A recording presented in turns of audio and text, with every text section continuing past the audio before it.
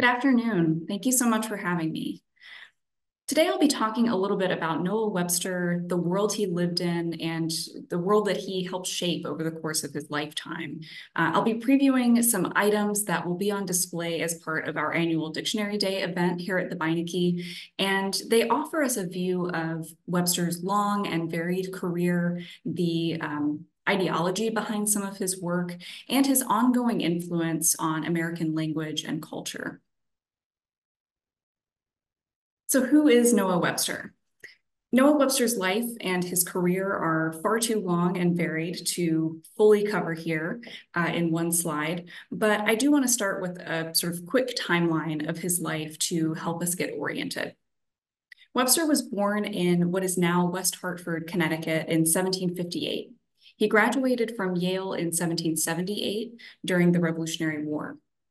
He was a teacher in Connecticut, also worked as a lawyer, and in the 1780s, he began publishing his Grammatical Institute of the English Language. These were textbooks teaching language skills to children that were commonly known as the blue-backed spellers and were some of the most best-selling books of the 19th century.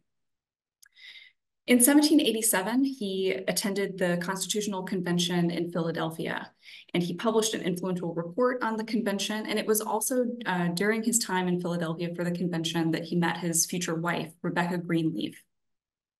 He founded the American Minerva newspaper in 1793, and that was New York's first daily newspaper. Today, he's primarily remembered for his contributions to language education and to American English as a sort of distinct segment of the English language. But he had interest and knowledge in a really wide variety of topics and was influential in a lot of different areas.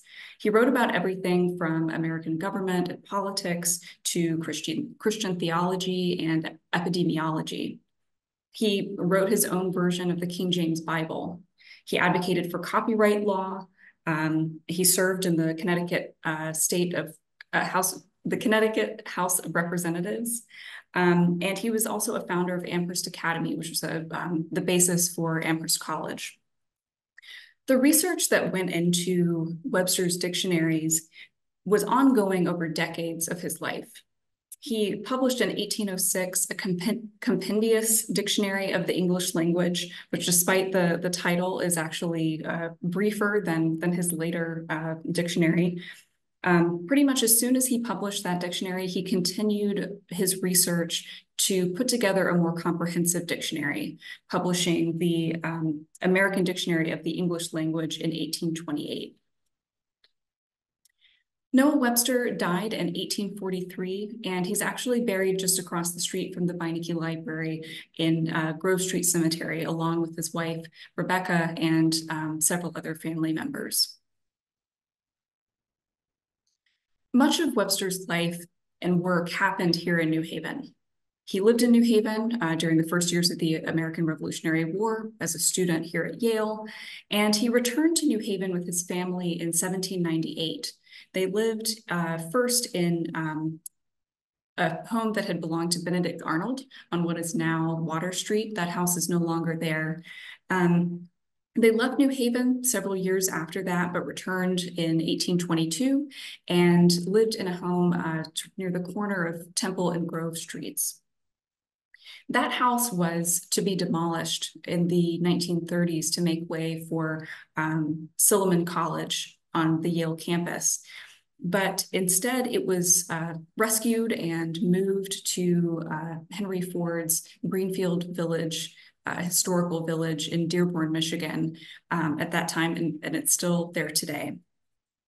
Much of Webster's work, including his work on the 1828 dictionary, was done here in New Haven, and as we'll see, was very interconnected with his community here in New Haven and involved other New Haveners. Webster's life intersects with many transformative moments in United States history and in the history of New Haven as well. His work touches on many significant issues of his day. Dictionary Day is an annual event marking Noah Webster's birthday, which is October 16th. and recognizing his contributions to American language and culture. Beinecke commemorates Dictionary Day each year in partnership with our friends at the New Haven Museum, with an open house event where people can explore primary source materials documenting Noah Webster, the Webster family, New Haven during their time, and the lives of people connected with Noah Webster, as well as sort of more broadly the history of language education and dictionaries, both in English and in other languages.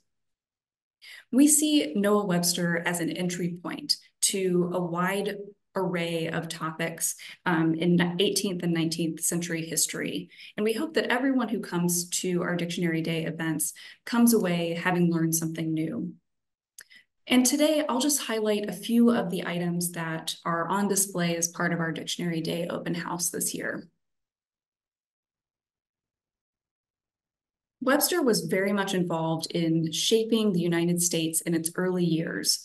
He wrote extensively on government and politics and was closely connected with many early political leaders. This is a newspaper called the Freeman's Chronicle, in which he published the series Observations on the Revolution in America in 1783. And it was published over the course of several issues of this newspaper, which was actually, as you can see in the note at the top here, he notes was published by his cousin.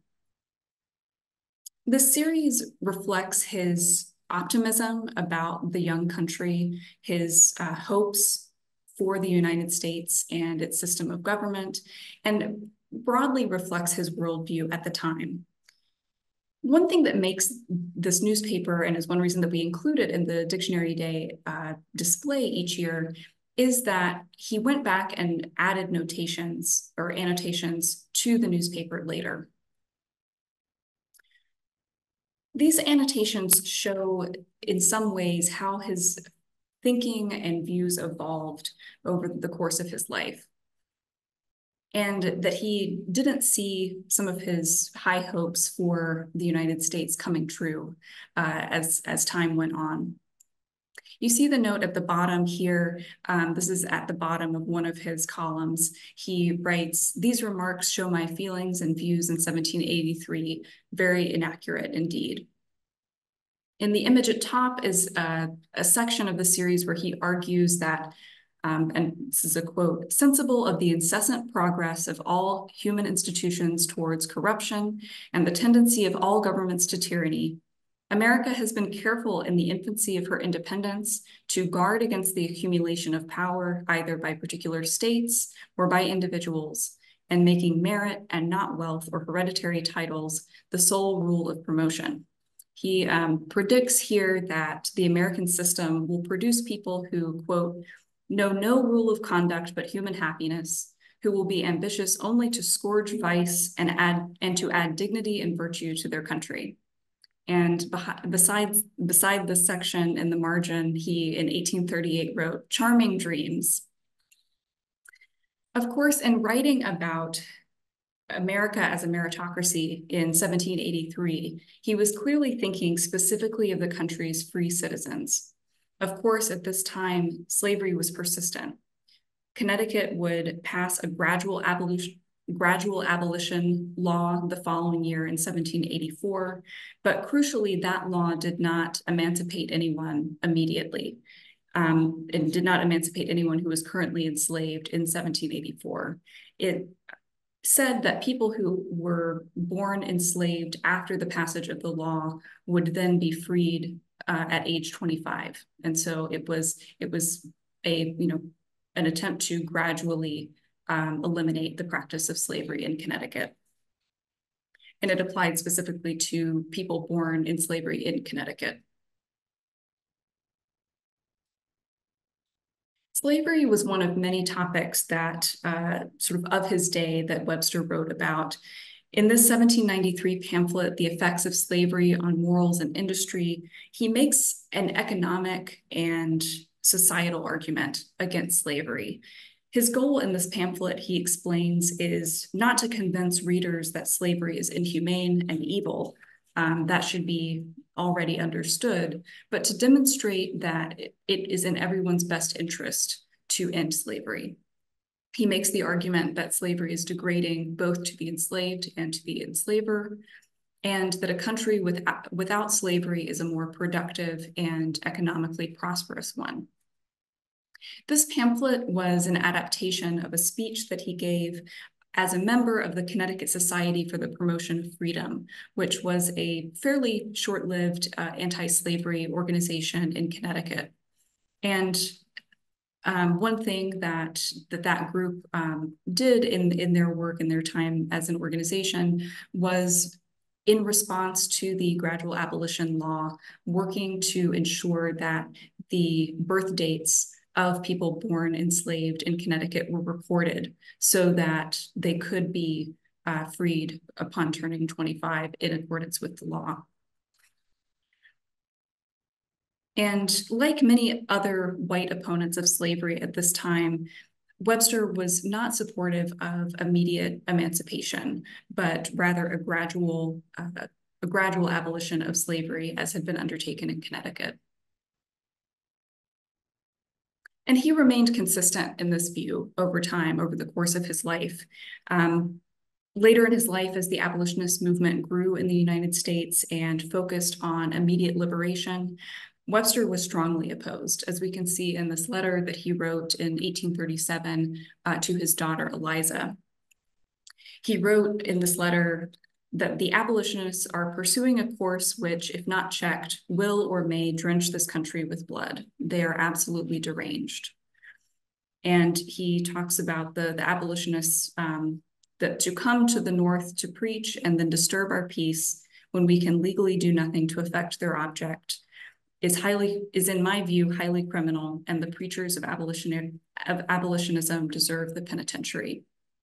So these two documents together that were written about 50 years apart, and we present together as part of the Dictionary Day open house display, offer insights into Webster's lifelong opposition to slavery, but also conservative view on abolition.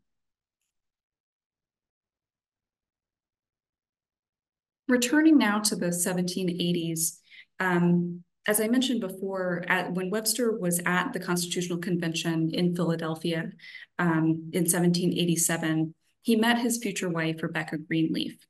She did not live in Philadelphia, but was there just visiting, and they met and began a correspondence following that. So we have a number of really wide-ranging letters written by Webster to Rebecca Greenleaf shortly after they met and well into their marriage. In these letters that he wrote from the Constitutional Convention in 1787, he expresses his affection for Becca, as he called her, shares news from the convention, talks about feelings of depression and alienation, discusses mutual acquaintances, and at one point even seeks her advice on his hairstyle. So these letters provide some insight into Webster's personal and emotional life in a way that we don't see in his published works. And it also sheds some light on the relationship that the couple shared.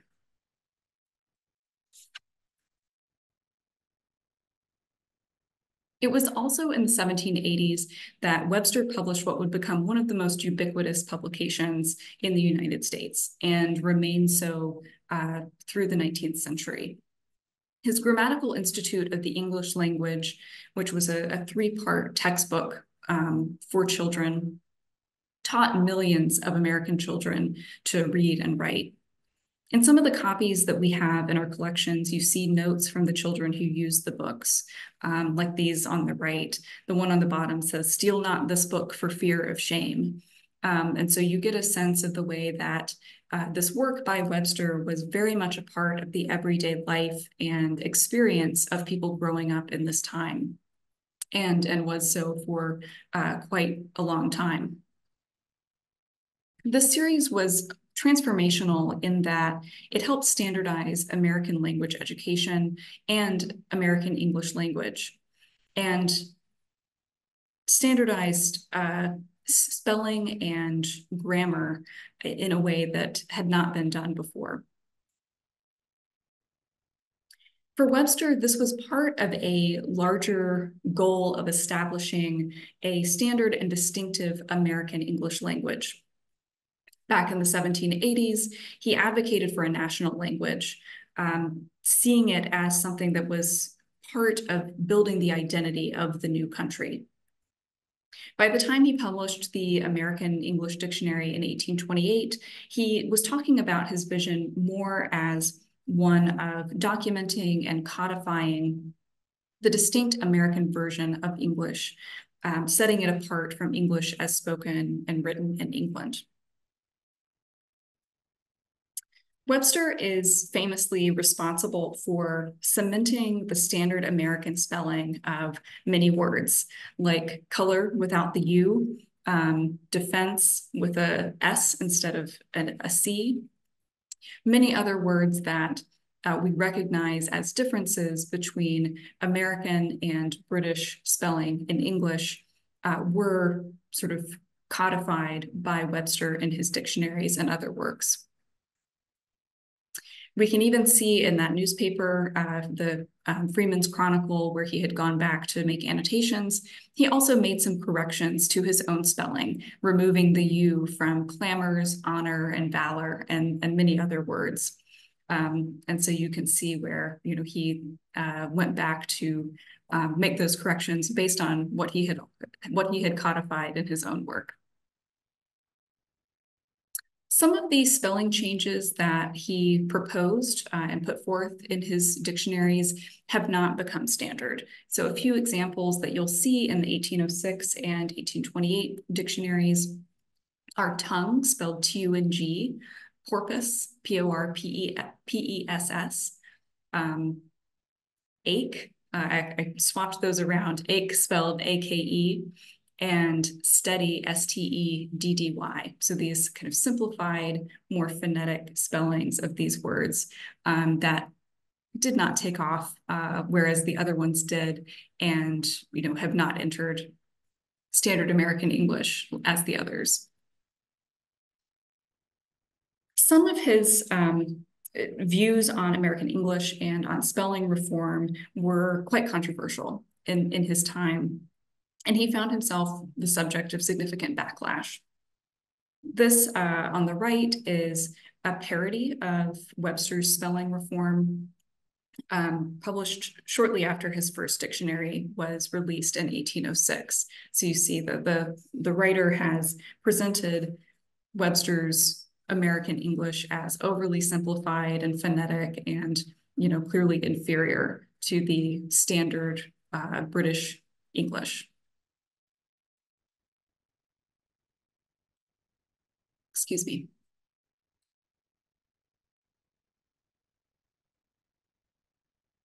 As I said earlier, Webster's work on compiling his dictionaries, the shorter dictionary in 1806, as well as the American Dictionary of the English Language in 1828, happened over the course of many years. And he also didn't do it alone. In addition to the support of his wife, Rebecca, and other members of his family, he had multiple collaborators. And this is one example here. These notes are definitions that were researched and drafted by Webster collaborators Benjamin Silliman, a Yale science professor, and James Gates Percival, who was a renowned poet as well as a geologist and conducted the first geological survey of the state of Connecticut. Both of them contributed scientific definitions, and Percival also advised on a number of other topics.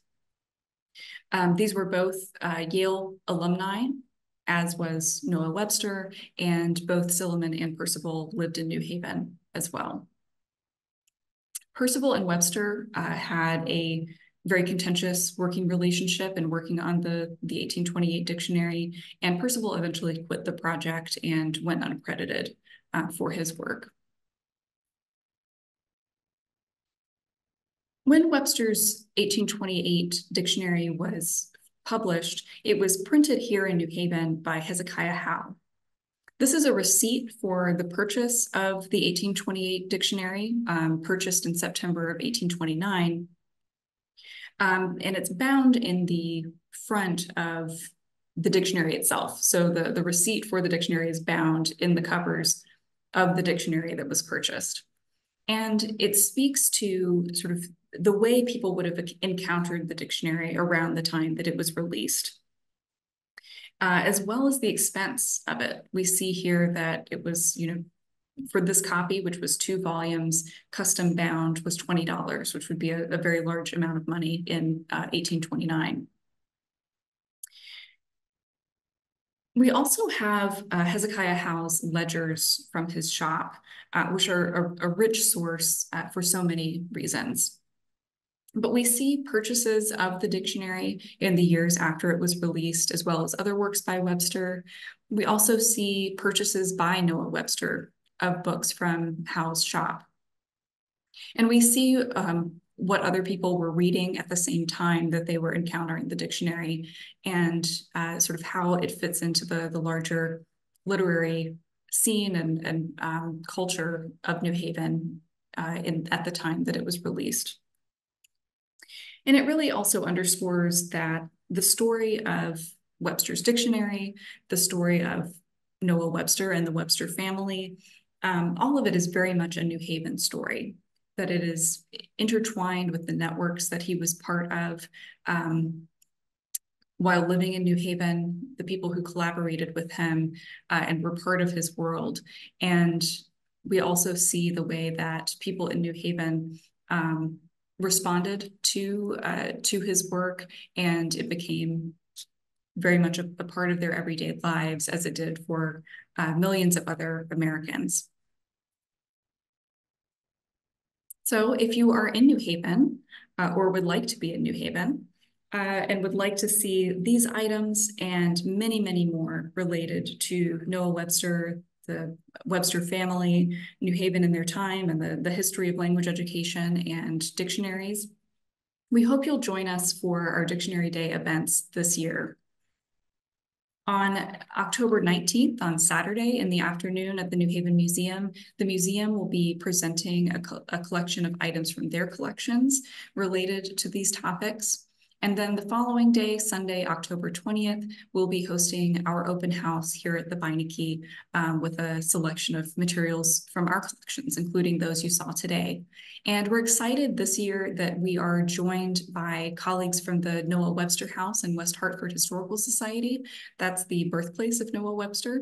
And they will also be sharing some materials from their collections and information about the resources that they have at their organization. So I hope that if you are around, it should be a really interesting event, and we would love to see you there. Thank you.